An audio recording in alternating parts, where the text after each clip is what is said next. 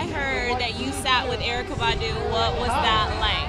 Yeah, you know, I didn't actually sit with her. It was on the phone, but you could feel the power and the quintessential goodness just pouring through the receiver. Oh my goodness. Yeah, and just the, you know, just to hear her voice. I mean, it was, the only problem was that I was supposed to talk too, but I would just love to listen to her talk to me forever. Yes. Sort of entrancing, her voice itself. She is. Yeah, she's a writer, obviously. She's a creator. So a true superhero, you know? Oh my goodness. A demigod amongst us, I feel. Yes. Now, what is like the greatest superpower? If you could have a superpower, what would it be?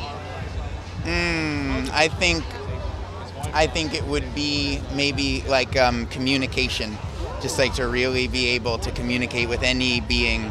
I think that would be the greatest. That is so important, especially when we're talking about you can't save the world alone. I think that's one of the most important things. We've got to talk to each other. Exactly. And ironically, because I just cut you off, we have to listen to each other as well.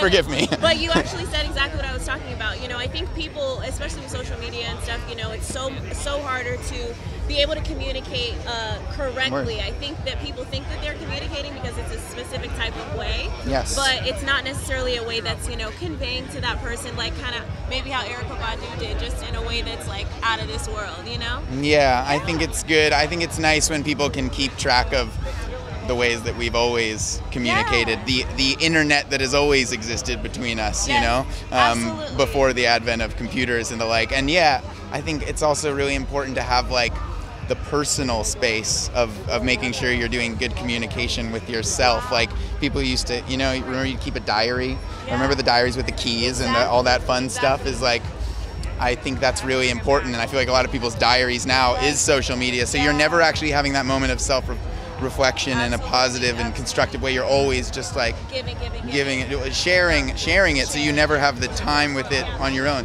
Secrets are powerful, you know what I mean? What you keep to yourself and hold, and and I think having a space that's in isolation where you can just feel yourself. Growing up, it's okay. Flash is actually my favorite superhero, so growing up, was he your favorite as well? No, honestly, Batman was my favorite superhero.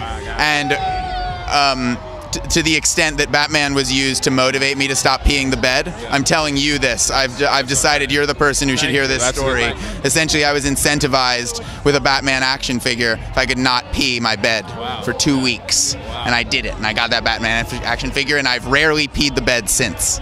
Can you talk briefly about the Erykah Badu interview? Yeah, it was an absolute joy. I genuinely, truly, deeply love her. It was incredible. I feel very lucky that she could be the one to interview me. Yes, hello, I'm Ezra Miller, and I'm here with FabTV.